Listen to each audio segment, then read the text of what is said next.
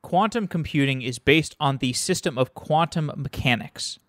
In quantum computing, we perform operations over qubits instead of bits. A qubit is a vector which can take on many more values than 0 or 1. The technology used to implement quantum computers is advancing such that it has its own Moore's law, but it can also leverage the classical advancements of Moore's law. If classical computing advances at the exponential pace of 2 to the n, quantum computing advances at the pace of 2 to the 2 to the n. Quantum computing will advance technologies in ways that will take us by surprise. If things feel like they are moving fast now, just wait until developers have access to quantum processing units. Machine learning, simulated chemical synthesis, and NP-complete problems are ripe for quantum computers. Vijay Pande is a partner at Andreessen Horowitz and a board member at Rigetti Computing, a quantum computer company. In this episode, we explored what software engineers today need to know about quantum computers and some of the application domains that developers will be working on as quantum computers become available. I enjoyed this episode. I certainly plan to do many more shows on quantum computing because I barely understand it.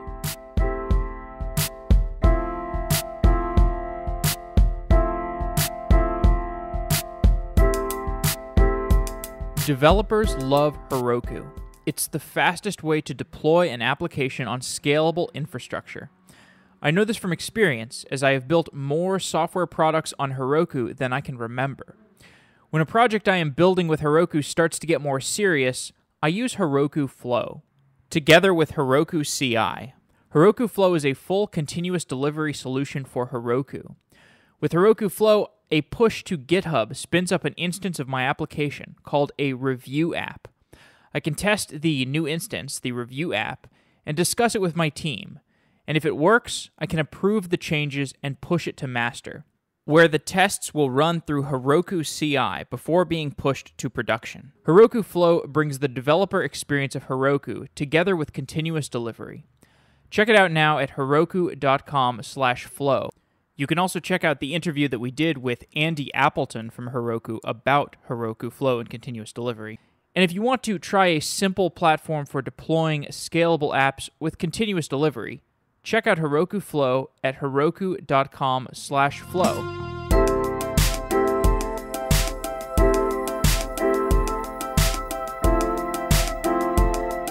Vijay Pande is a partner at Andreessen Horowitz. Vijay, welcome to Software Engineering Daily. Hi, great to be here. So today we're going to talk about quantum computing, and I want to start off by giving some people a soft introduction because I don't think we can make too many assumptions about the audience. What do software engineers who don't have any background in physics need to know in order to understand quantum computing? Yeah, so quantum computing is a fundamentally different paradigm. I mean, you think about like the paradigm shifts we've had to deal with, like going from like a regular, von Neumann CPU to, let's say, message passing or threads or even GPUs or TPUs. Each one of those are major changes where you have to take algorithms, and I think usually the secret to success in those generational shifts is not just taking the exact same algorithm, but really rethinking the algorithm, at times rethinking the problem. And in doing so, that's how you really can make huge gains. With in my case, with Folding and Home, the distributed computing project that I led at Stanford, we had to really completely rethink the algorithm because we went from running on massively parallel HPC, high performance computing, to millions of computers connected by the internet. So it's a very different type of paradigm. Here, it's different still. Because, if we call it quantum computing, I think to really reset your thinking about this, what is really happening is more like a quantum experiment, that like a physics experiment that's being run that you can automate and set up and take advantage of. Much like, I don't know if any of you have ever sort of seen analog computing, and the idea is there that it's sort of just physics is doing the calculation. And the question is, how can you be clever enough to take advantage of this? And the beauty, unlike analog computing, is that so much of the paradigms for regular computing come over. But if you start thinking about this as a quantum experiment, it will sort of set your expectations for how different this will be and for, the fun and the challenge of doing this completely different type of computing. When you say analog computing, are you talking about when you go from doing computing where at the lowest level it's represented by zeros and ones to a place where you can represent a range of values for every slot that would previously have been represented as a zero or a one? Yeah, exactly. Like in analog computing, you could build electrical circuits that do addition and multiplication just by the laws of physics of, circuits. And you're not having a multiplier or an adder in terms of digital stuff.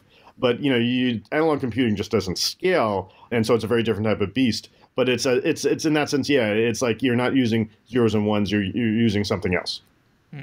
So when I talked to your partner, Chris Dixon, we were discussing a little bit about this quantum computing stuff, and he suggested that a logical language other than Boolean algebra might soon become useful. Like a lot of our computation is based on Boolean algebra right now because at the lowest level we're doing stuff with ones and zeros.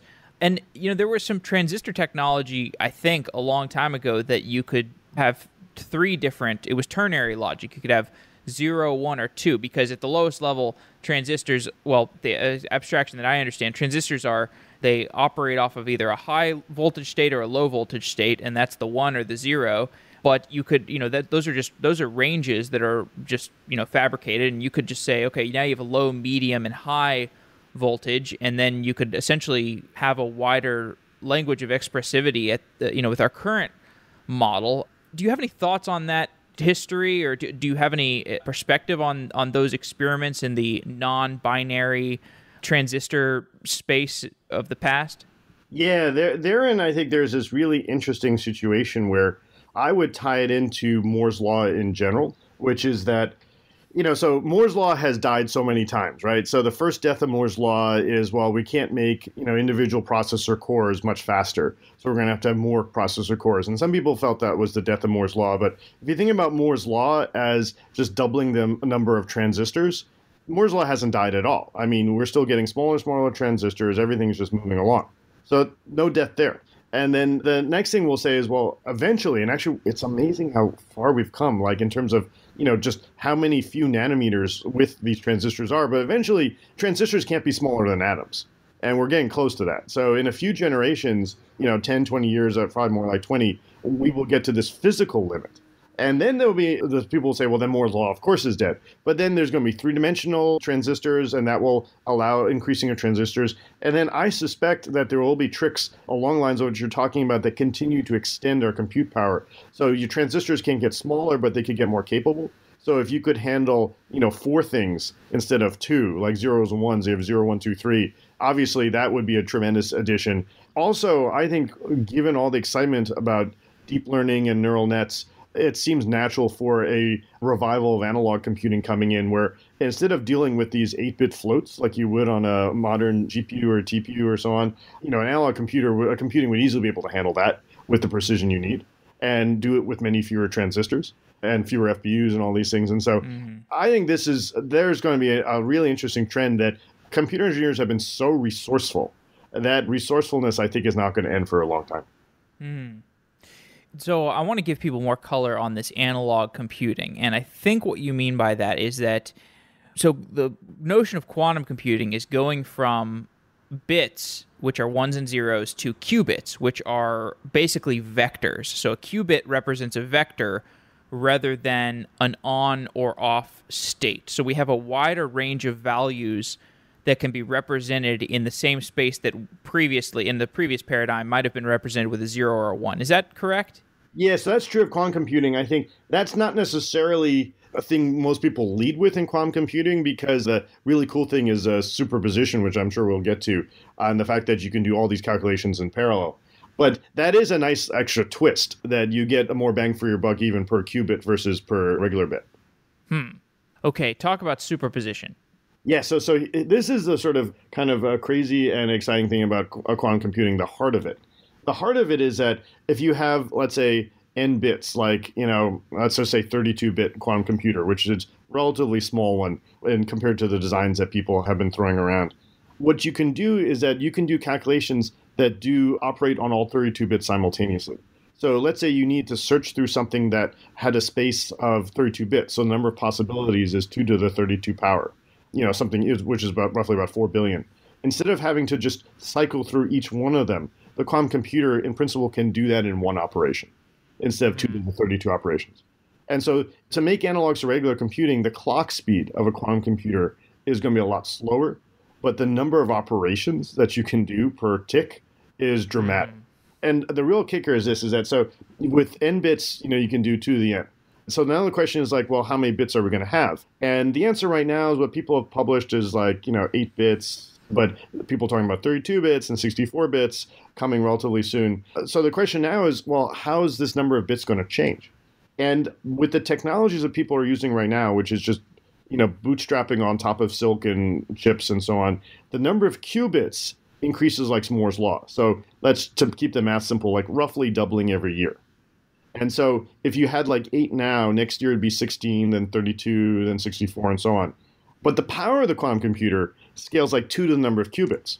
So this quantum Moore's law is kind of mind-blowing in that the number of qubits goes like 2 to the n, where n is, like, say, a number of years from now. The power of the machine is 2 to the number of qubits, so it's 2 to the n. And this is going to catch people by surprise because we're used to the cadence of Moore's law, which is just 2 to the n, and we're used to speed ups and you get 1,000 times over 10 years roughly or something like that. This is something where quantum computing at first will seem like a toy. You'll say like 32 qubits, my GPU can beat that easily. And then 64 qubits, my GPU can beat that easily. But 128, 256, maybe it's 200 qubits, that's the killer. You go from 120 to 256 in one generation, suddenly the quantum computer goes from a toy to devastating. So Moore's law, is not exactly a scientific law. It's more like we had a bunch of, or I think, Gordon Moore just kind of like looked into the past and he's like, okay, here's kind of some evidence that, the trends are going to work this way. And then he sort of stated it. And then whether it was just a fact of human nature, this is how human nature advances, or if it was the fact that by codifying it into what he called a law, he kind of encouraged the market to all operate in lockstep, and they did all operate in lockstep, which made the market operate against Moore's law. But it wasn't exactly a law of nature, if I remember correctly. So is this the same case with the qubit relation to Moore's law that you're explaining, or is there actually like a scientific basis for why we would get those kinds of gains over time? Yeah, so you're absolutely right that this is more an observation and a power of human will. In the quantum case, we are already just bootstrapping off of existing silicon technology so that you don't actually have to do anything all that new. The size of the gates and so on are huge compared to transistors. So that part is kind of already seems to be guaranteed in terms of just the number of gates. And so the good news there is that that's not something that has to be proven out necessarily. You have to do other things. You have to keep these gates to have this sense of coherence, which itself is a challenge, but that's not a challenge in sort of silicon process engineering necessarily. The part, though, that is, just fun to think about is like, why has Moore's law been a sort of an empirical fact? Let's call it, take it away from a law, an empirical fact over so many decades. And part of it is a testament to human will and engineering and market forces and so on. But a part of it is that there are just certain technologies that have this capability of exponential increase. That if you can just make something like some percent better of its original. So, if you can make it 10% better or 50% better, that alone gets you to exponential, that's just math. If something increases in capability by a fraction of itself. And there are a lot of technologies that work this way. Computers work this way. Actually, things that have nothing to do with computers work this way. So genome sequencing, the cost of genome sequencing was going down like Moore's law until it stopped. And actually it stopped because it's now going faster than Moore's law. So it's a testament to the fact that often things can get better by a fraction of it rather than just adding something. Like if your bank account increased by 30% every year, your bank account would grow exponentially. If your bank account increased by $30 a year, it would grow linearly. And it's that kind of math where something can increase by a fraction of its existing capability is what makes this possible. Now, I'm still trying to wrap my head around this topic despite doing a fair amount of research on it. And I'm trying to figure out to what degree I can draw a mapping between traditional computing as I've known it since I kind of started looking into programming and computer science and quantum computing. And so I'm trying to figure out where the analogies break down and where they're supported. So if every qubit is a vector, it has a wide range of values instead of a logical 0 or 1, like a bit. Can we put the entire value of an opcode into a single qubit? Because the idea of an opcode is, this kind of this instruction.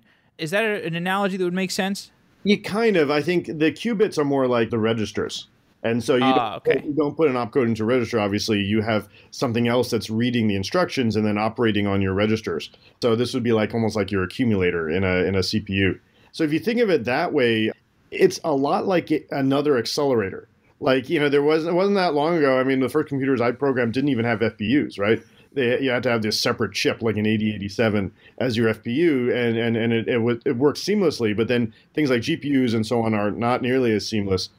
This is something else where it's just sitting connected to your computer. And I think the future of things, at least for a while, are going to be these hybrid machines where, like, you have a GPU on your classical computer, you'll have a QPU on your classical computer. You're going to offload stuff to it. The qubits are your accumulator, and then you send instructions that are the opcodes that operate on these qubits. And so doing various physics things on it, but it's the equivalent of going through opcodes.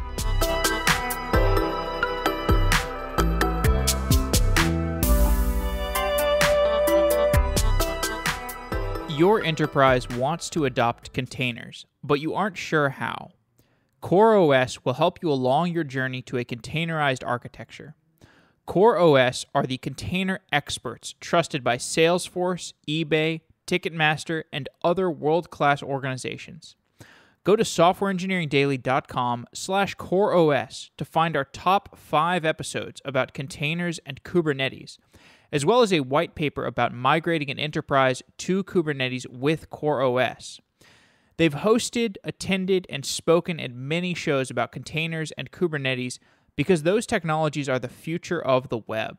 That's why CoreOS built Tectonic, an enterprise-ready Kubernetes platform. At softwareengineeringdaily.com/CoreOS, you can learn about how containers can make your organization run more efficiently. Thanks to CoreOS for being a sponsor of Software Engineering Daily.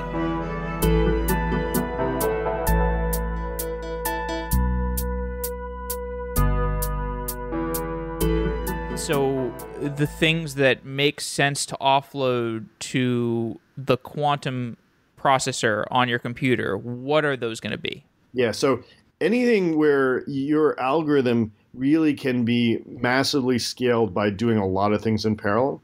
So anything right now that's NP complete, that fits in the number of qubits, that's like the first off no-brainer. If you had an order n algorithm, it's generally probably not the case that a quantum computer will speed it up much, but order n algorithms are rare and already quite fast. And probably the same for even an n log n. If you have an n log n algorithm, I doubt it will be all that useful for anything either exponential. Exponential is where the obvious wins are. And we tend to, the funny thing is we tend to, as a programmer, you will just not even think about exponential algorithms because that would be the dumb solution usually to things. But there are certain problems we just can't even tackle because we just reject anything that's NP complete as being just unscalable. What this does is it opens the door to NP complete being the standard way to approach a lot of things. And so that's the easy one. But, things, you don't have to be NP complete to be a pain in the ass. You could be n to the 8th or n to the 6th. And that still is bad enough at large enough n that this is worth doing. But that's, I think, a good place to start. And there are many types of algorithms that people have been proposing that are classic computer science algorithms that would be interesting to bring over in machine learning and cryptography and all these things. But, and we can talk about them as more in depth, but I think a lot of the first things that will come about will be to use quantum computing to calculate quantum mechanics, which is itself, if you do it right, is NP complete and a mess, and this thing could just do it naturally because it's quantum in its very own nature. And why wouldn't we just have the QPU replace all of our processors? Because all the computation that I work with, like I go onto my Twitter feed or I open up Searchlight on my Mac, and the recommendations that these systems provide to me, they're great, but I'm sure they would be better if they were kind of going in with the assumption that knapsack was solvable or that best match or all these different NP complete problems that you learn about in your algorithms courses. Like why wouldn't QPUs replace everything? Yeah, I think if you think about modern computing, It's typically going to be a mashup of many different types of devices. Just take a look at a phone. A phone is a regular CPU and a GPU, sometimes a DSP, all these different things thrown together. For the phones, it's obvious that you'd want to do this because of just power consumption. That's going to handle that. But, even if power was an issue, there's reasons why our laptops or our desktops have CPUs and GPUs. There's just some things CPUs will always do better. And so there's that. But then finally, on top of that, when I said this is a physics experiment, a quantum experiment, these things are hardcore, at least at the moment. They are run at 4 millikelvin. So, like 1 Kelvin is already pretty freaking cold. Where freezing is 273 Kelvin. 4 millikelvin is, you need liquid helium for it. Liquid nitrogen, which, is about as cold as most people ever see, is 77 Kelvin. So it's something where this is not something you'd have in your garage, like a 4 millikelvin fridge. It's something akin to the early days of a Cray where, you would have it somewhere safe. But nowadays, maybe the better analogy is a cloud.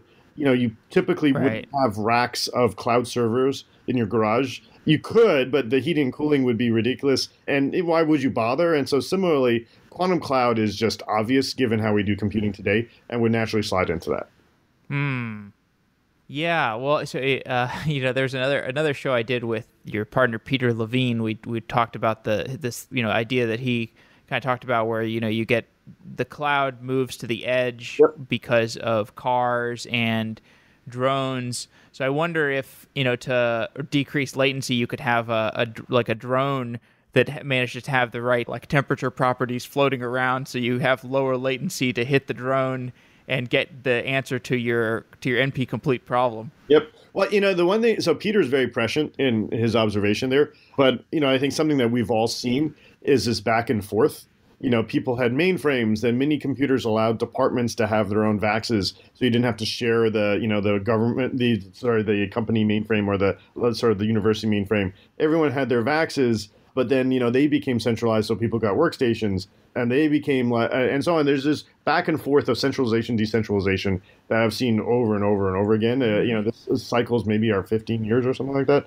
So right now the cloud is king, and I think Peter is most likely, I bet he's spot on with that. The edge is coming up, especially for power and latency and all these things.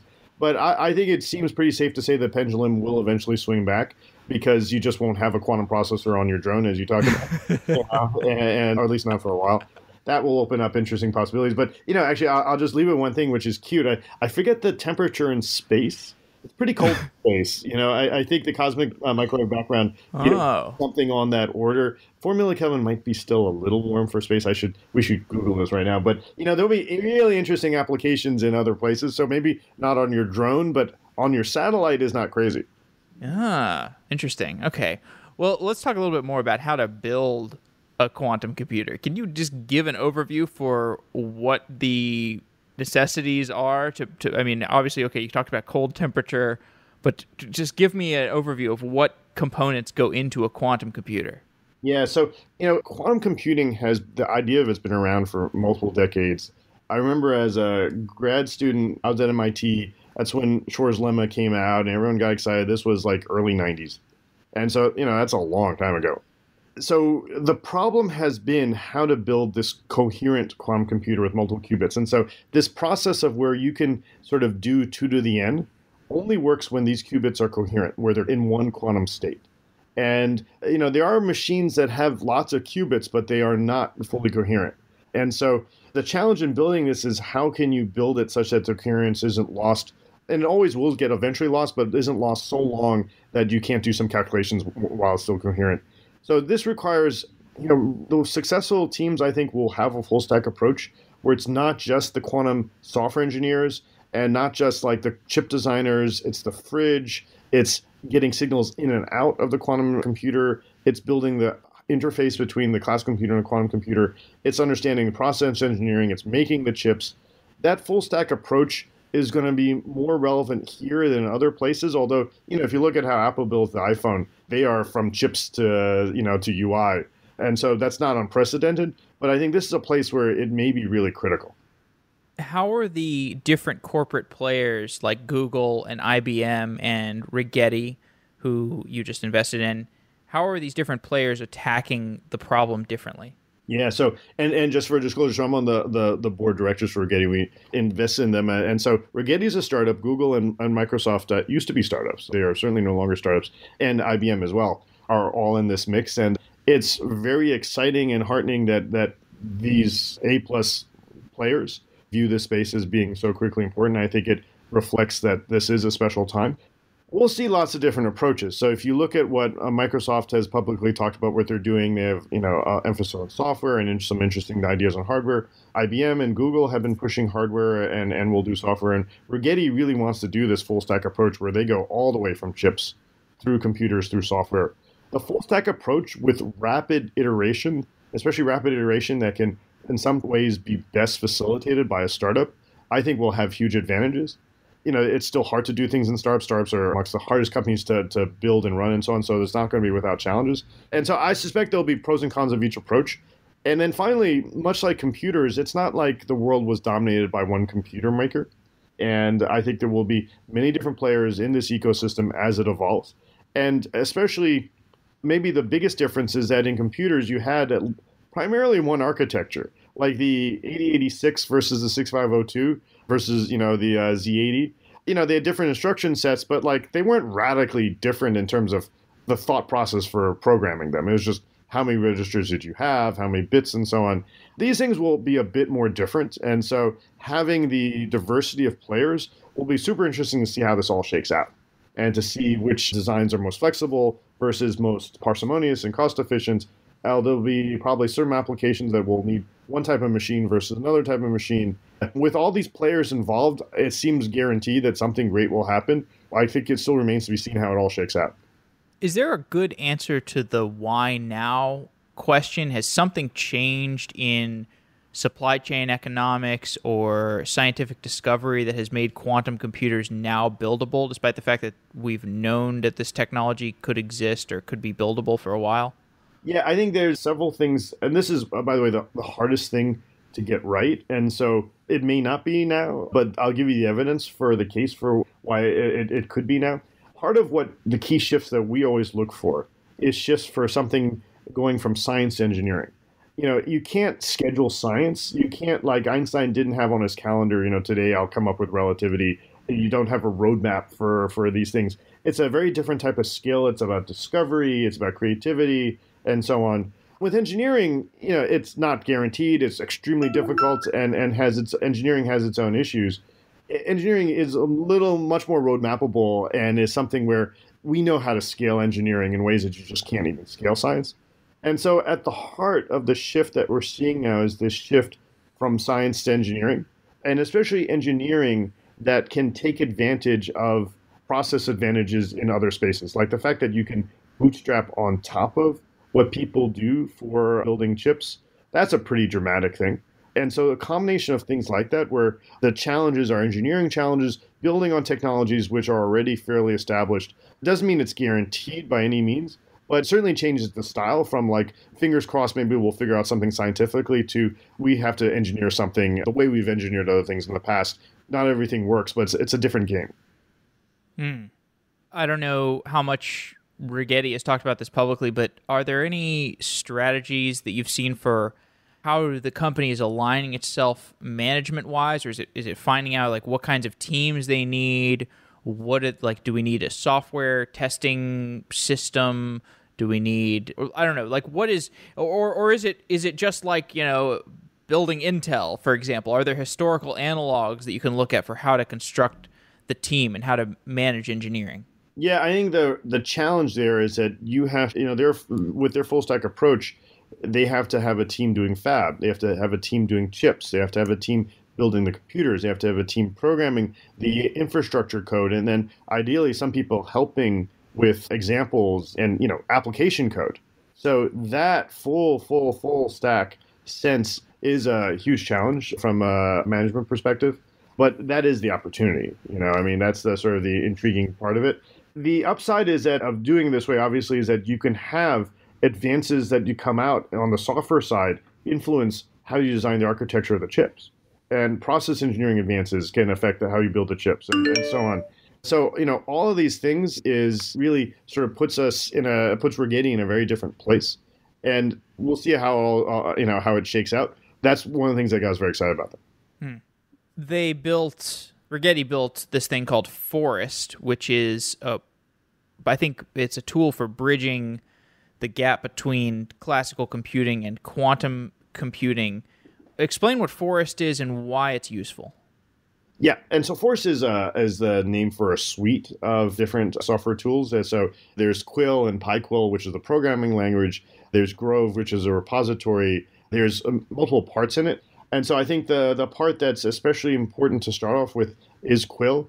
Me loving Python, PyQuil is a very natural one. So the fact that you can program a quantum computer in Python, especially a quantum computer hybrid, and interface to everything else in Python, should hopefully facilitate the rapid development of new codes. And another key part of Forest is the quantum virtual machine. So, you might not have access to a quantum computer right now. There are only a lucky few people on the planet that do. But, everybody can have access to the QVM, can start coding right now for code that will run on a quantum computer. It's a unique opportunity. You can imagine like the early days of homebrew computing with, the first PCs and Bill Gates coming up with basic, interpreters and operating systems and so on. He had to have the hardware in his hands to be able to program this. This is somewhere where, the next kid, the next quantum Bill Gates out there doesn't need, to buy one or have his parents buy him one. This is something where you just need access to the software. You need a laptop and internet, and you can start rolling. And so that's, I think, part of the real opportunity. And rolling for quantum computing will run on Rigetti, but in principle, Quill can run on everything. It could run on any quantum computer. And so it's really, it's opening the door into this new world. Do you think that's important to work on right now, like the higher level interfaces for it? Because, to me, I look at this and I'm like, it seems like if it's still so early, why wouldn't you just kind of put all your chips on developing the hardware and the full stack? Isn't it like too early to start developing the higher level interfaces? The higher level interfaces are going to be important because it's easy to do, unlike in the early days of processors. It's easy to build something like PyQuil, and then the ability to abstract on top of it would really greatly facilitate the building applications. In this way, it's actually different than the early days of personal computing, because there you didn't have all the infrastructure we already have to build on top of computing.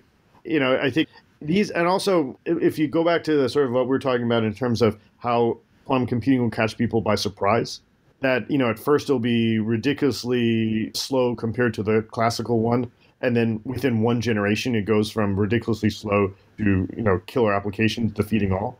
With that in mind, you want to be programming this before, that generational shift happens. And ideally, even starting to think about when those generation shifts happen, because it's not going to be the same for every application. For some applications, maybe like 200 qubits will be the point where we have what we would call quantum intercept, where, the quantum computer would surpass the classical one. For some applications, it might be 1,000. For some, it might be 10,000. And understanding where that is something that we want to figure out now. And the teams that get out ahead of this and have codes ready such for that next generation, they're the ones that are going to likely become the big winners, rather than the ones that wait until the machine has passed quantum intercept and then start deciding it's time to learn about quantum computing. Mm-hmm. You have a background in biology, and you talked about your experience working on folding at home. What excites you about the intersection of biology and quantum computing?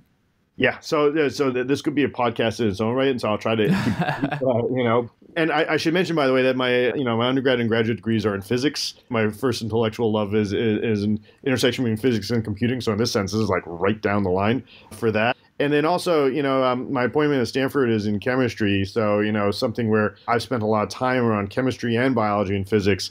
And that's where this gets very interesting, because it's a beautiful synergy of all three. So it's a physics calculation. It's using quantum mechanics. And where I suspect the first applications will be is in the chemistry of biological molecules. And so, I can unwrap that is that, biological molecules do all these amazing things. The most dramatic things they might do is act as enzymes. Enzymes catalyze reactions. That things that on its own, without the protein there, the enzyme protein doing something, it could literally take like 1 million years for this to just happen, just by the laws of physics. But the protein can catalyze it such that this happens in seconds or milliseconds. And so that's a pretty amazing thing. And we would love to harness that type of power. And catalysts are used in engineering applications all over the place in chemical engineering. But it's very difficult to design enzymes the way evolution has and the way biology has. If we can simulate them, and especially simulate them with sufficient accuracy, because we can simulate them now, but the accuracy part's the kicker. Simulate them with sufficient accuracy, that's where we can actually start having a sense of rational design. Because we can't do that, so much of biology is done empirically. So to make an analogy, like when we design a bridge like the Bay Bridge here, that wasn't done empirically. People understand the physics of it. You can do calculations. You build a bridge, you know it's going to work. My favorite analogy here is like if you build a bridge empirically the way you do most biological things like drugs, build a whole mess of bridges. You build like 1 million bridges. Find the one you think works the best, and then start doing empirical tests. Like you put mice on the bridge to see if the mice survive, and you put people on the bridge. And it goes in a sort of, if you think about the engineering versus empiricism, it's a radical shift. And so the ability of really start to engineer things that we can't do any other way because we just can't do the calculations, that would transform these industries. And that's what's at hand here. And the reason why it's possible with a quantum computer is that the most accurate calculations are NP complete. It's not 2 to the n, it's actually n factorial, which is basically n to the n, even worse. So, that's the way to do the most accurate calculations. There are approximations people use, but those approximations have themselves huge limitations that are keeping us from using these things. So I think that could be probably one of the first killer applications, the ability to truly accurately engineer quantum devices, enzymes, anything in that space.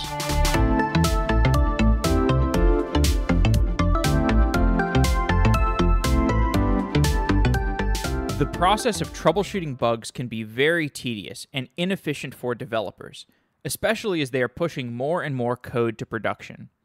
The unlucky developer assigned to troubleshooting bugs may get bombarded with error alerts and spend countless hours figuring out which errors to address first, digging through logs, and reaching out to other engineers. Bugsnag improves the task of troubleshooting errors and makes it a much more enjoyable and less time-consuming process. For example, when an error occurs, the application team can get notified via Slack, see all the diagnostic information related to the error, and identify the developer who committed that code. Bugsnag's integration with Jira and other collaboration tools makes it easy to assign and track bugs as they are being fixed. Try all features free for 14 days at bugsnag.com/sedaily. Development teams can now iterate more quickly and improve software performance. To get started, go to bugsnag.com/sedaily. Get up and running in 3 minutes. Airbnb, Lyft, and Shopify all use Bugsnag to monitor application errors. Try all features free for 14 days at bugsnag.com/sedaily.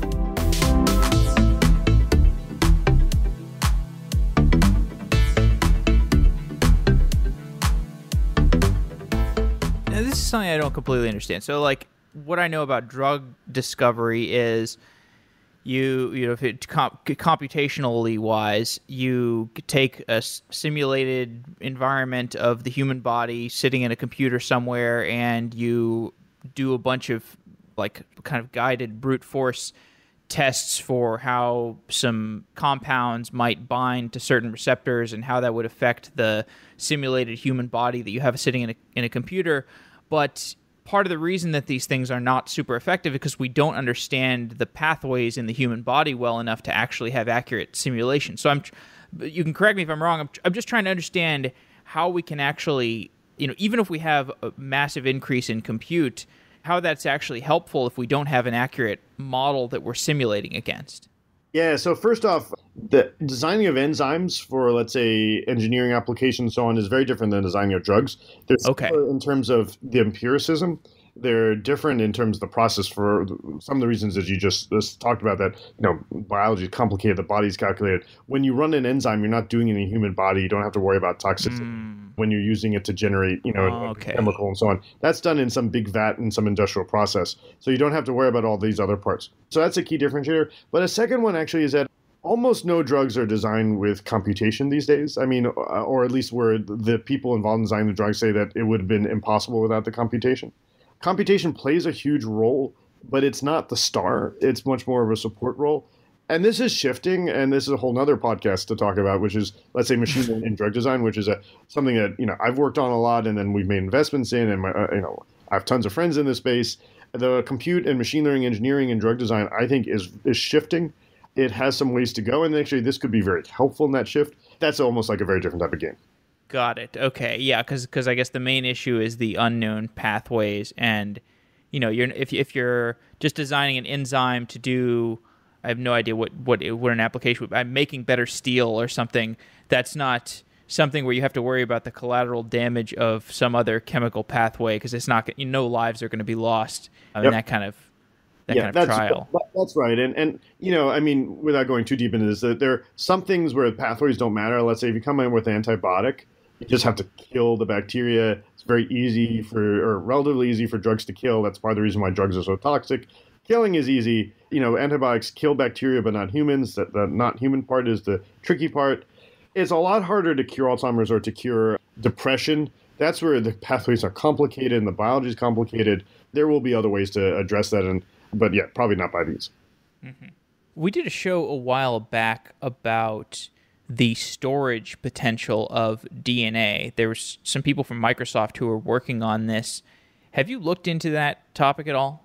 Yeah, so this I've been a huge fan of. I've looked into, we've seen some companies, we have not made investments in it yet. DNA is kind of fun to think about as a storage medium. I don't know if you've ever used tape backups. I've used them my whole career, and, so tapes are pretty flaky. But apart from that, like, if you have a tape backup that I would say is more than 7 years old, the chance that you have the hardware to read it is pretty low. Frankly, like, I don't know if you have any cassette tapes on you, or even now, I don't even know where I would play a CD. I guess I have to go into my car to play a CD. What's different about DNA is that for this foreseeable future, I cannot imagine a world where we are not able to read DNA, because DNA is so important to human beings. Human beings would have to be into some sort of sci-fi, like, beings of light, like space, before we stop caring about DNA. And even then, we maybe care about the DNA for the animals around us and so on. So the read part of DNA is universal. The storage density is tremendous. The bandwidth for reading DNA is increasing faster than Moore's law. Writing is coming up to speed. So all that is exciting. Intriguingly, regular storage is also still moving like Moore's law too. It's a fun battle to see. I think what I suspect you'll see is that the first applications for DNA storage will be for long-term storage. Storage where, you want this to be around for 40 years or something like that, and you have a lot to store, and it sits in some a minus 80 fridge somewhere. And I could see that to start. I don't think it's going to be something where, you have your backup USB drive will be a DNA drive. That might be quite a while. But for certain applications, I bet it's not that far off.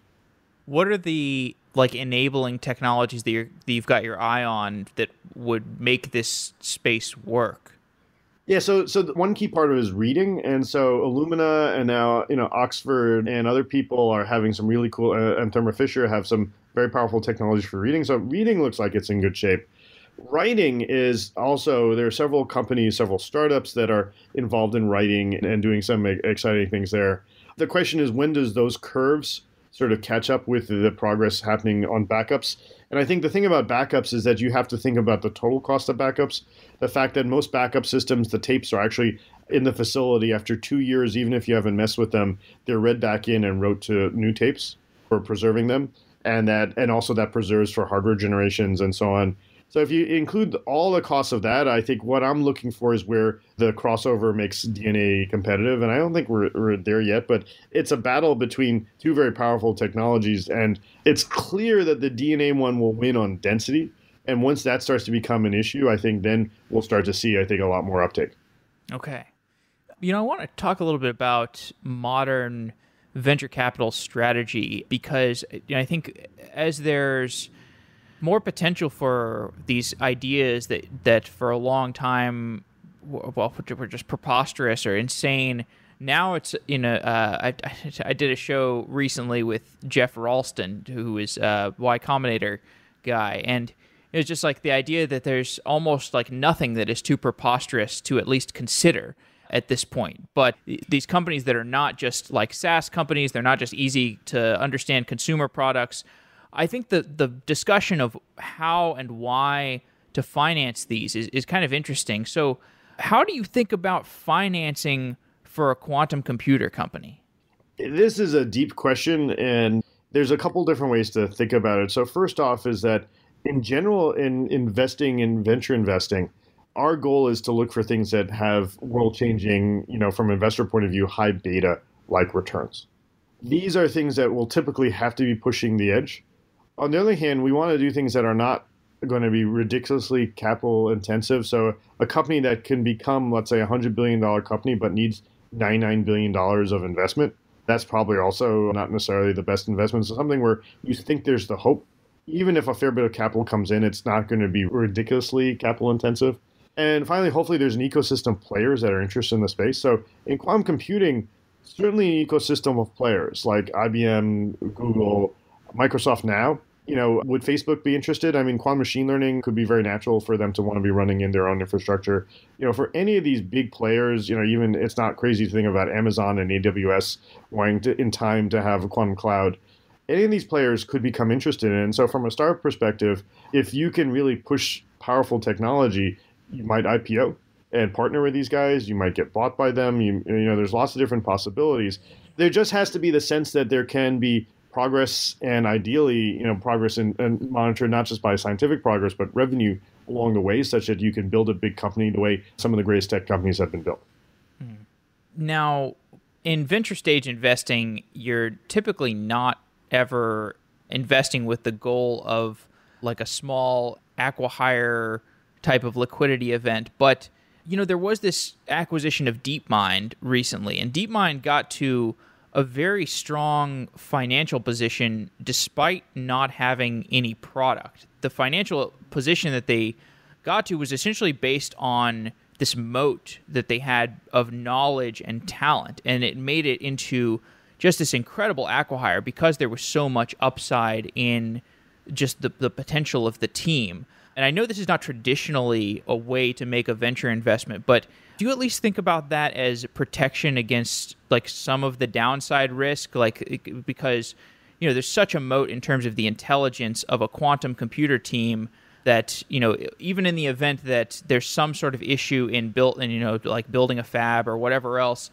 you probably have some downside protection in the fact that the company would get acqui-hired for a ton of money. Does that factor into the way that you invest at all? Yeah, I think you're spot on there in the sense that, we don't invest with the intention for acqui-hires. That's very much a plan B or C or D. What excites us is how this really could change the world and build a huge company.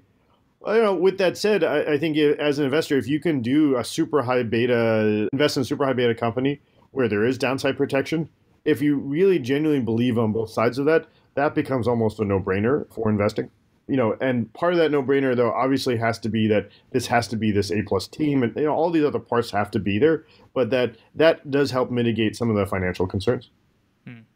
What do you think about the idea of basic science these days? Like, so with the DeepMind example again, is they're kind of doing something that looked like basic science. They didn't really have an idea of what product they were going to build. They just took some money and were like, okay, we're going to build general artificial intelligence in 20 years.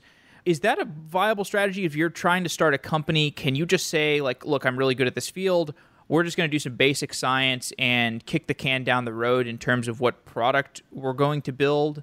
Are there enough things that look like basic science that have enough long-term upside that this is like a reasonable strategy? It's not a strategy that I would suggest, and I think there are, not that many examples beyond DeepMind, that you can list. I think, they had a fantastic team and have a fantastic team and a very natural acquirer in Google. That might be more of a perfect storm than something that is every day. Yeah, I mean, in general, your goal really should be to build something great, not to build something acquirable, or at least those are the things that we're looking for to invest. I mean, there's lots of ways to build companies and there's no right or wrong way to build a company. But in terms of stuff that I'm looking to invest in, something that has the potential to be the next Google, not necessarily just to be acquired by Google. What role do governments play in quantum computing? Yeah, this is where there are a lot of interesting applications in cryptography. Quantum cryptography is a super rich area. So there are a lot of applications that naturally overlap with aspects that government usually takes care of and handles. And so I think much like in other areas, I think, we'll see governments and national labs being early customers of quantum computing broadly in many companies. And it's often that early adoption, people forget about DARPA and ARPA's role in the internet. And we can go on and on and on. That can really help spur innovation that really then becomes consumer innovation later. I think there's all these different places. I think also one thing we'll see is to the extent that there's basic research that needs to be done, let's say in terms of algorithms or especially new types of algorithms, new types of computer science, much like there's new types of algorithms and new types of computer science being developed for regular computers too. That would be natural for the National Science Foundation and other governmental agencies to fund. So, there's many different roles for government to play as a customer, as a funder, and I suspect we'll see all of that. So if I'm a quantum computer programmer or want to be quantum computer programmer today, what do I do? Where do I start? And what are the kinds of applications that I might be incentivized to try to build on quantum computing infrastructure today? Yeah, so a very natural place to start would be to go to the Rigetti homepage and check out Forest. I mean, because all that is just laid out for you. There's the PyQuil is super easy to get started with. You can go through examples. It would feel, I'm not sure what like the right analogy is. It's like learning scikit-learn, or something like that. It's another Python tool that can do really powerful things. And because it's Python, you can connect to everything else and connect to your existing code and so on. That would probably be the natural thing. Then start playing with the Hello World equivalents, and then that will get you started. I mean, but that's obviously just the beginning. The next step is to really be thinking about what the opportunities are, what are the spaces to go after, what are the new algorithms to do, either from the point of view of a basic researcher or from the point of view of someone that wants to develop code in open source, or from the point of view of someone who wants to develop a company. Okay, just to close off, I would love to know what's changing in your theses for biology investments, things at the intersection of biology and computer science with we have all these changes going on like CRISPR, there's obviously all of the work going into neural interfaces. Who knows how far along that stuff is, or maybe Is there anything that's like changing really rapidly in how you think about these investments, like maybe how things have changed relative to where your thoughts were 2 years ago? We started thinking internally about this intersection between biology and compute in 2015, and we launched our first biofund at the end of 2015 and been investing in that. And a lot of investing almost, this is maybe a hackneyed analogy, but it has a deep analogy with surfing that if you're a little too far in front of the wave, you don't get to ride it. And if you're too far behind it, you don't get to ride it. Timing is very, very important. And I think we did well with timing of that fund and me coming on board and us really expanding the firm to really go big into this space.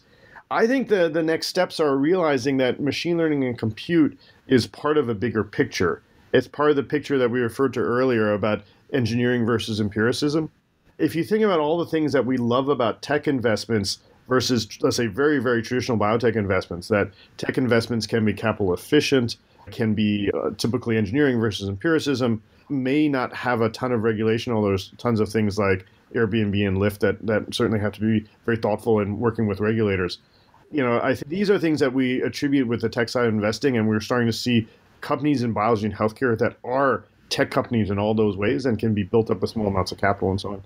And machine learning was a very natural place to start and a natural intersection. I think we're seeing more and more. I think one version of this is the fact that there's deep connections with biology in terms of reading and writing and coding biology. But I think this concept of engineering biology, the way we engineer circuits and computers, that's emerging. And I think that's going to be part of this bigger trend. You listed CRISPR, there's stem cells. We can list all these advances in biology that themselves, forgetting about any sort of computing engineering, themselves are super fascinating and exciting, but they really enhance and catalyze this perspective of how we can really push everything forward. Indeed. Well, Vijay, thank you so much for coming on Software Engineering Daily. It's been a real pleasure talking to you. Yeah, great talking to you too. Look for a job more efficiently with Indeed Prime. Indeed Prime flips the job search model and lets you find a job more efficiently even while you're busy with other engineering work or coding your side project. You simply upload your resume, and in one click, you get immediate exposure to companies like Facebook, Uber, and Dropbox. The employers that are interested will reach out to you within 1 week with salary, position, and equity up front. Don't let applying for jobs become a full-time job itself. With Indeed Prime, the jobs come to you. The average software developer gets 5 employer contacts and an average salary offer of $125,000 through Indeed Prime. It's 100% free for candidates. There are no strings attached. Sign up now at Indeed.com/SEDaily. Thank you to Indeed Prime for being a repeat sponsor of Software Engineering Daily. And if you want to support the show while looking for a new job, go to Indeed.com/SEDaily. Wow.